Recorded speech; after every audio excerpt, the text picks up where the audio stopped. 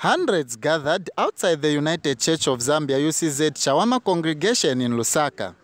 This was during the church service for the 3 members of the same family who died in the Likili bus and train accident in Mpika, Muchinga province on Sunday, July 2nd.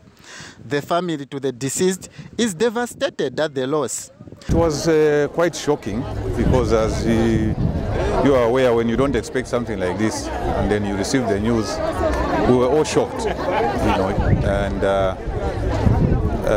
it took us a bit of time, for us to digest and before we even started giving the news to the rest of the members of the family. Yeah.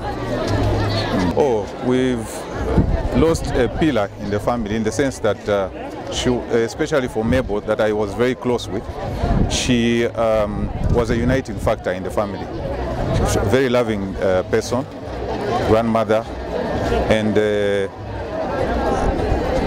very committed member of the UCZ Church. Yeah, so she was a darling of everyone in the family. Inside the church, solemn songs were sung. Meanwhile, those who lived with the deceased in the community are saddened. Ni usiku ni muzuva ma problem ezo solvinga monga section mwani se odanda ula maningi tankala nawo amaye kuchoka since 1987 olira pamale yamake kediriki analanzanga bopanda danga na muntu oseka omaniri olira isolira section wakwanyirenda awo sinawame ifa inachitika hapa mwandu sinawame rubangono peka sinawame wose chirotiba wonse pale.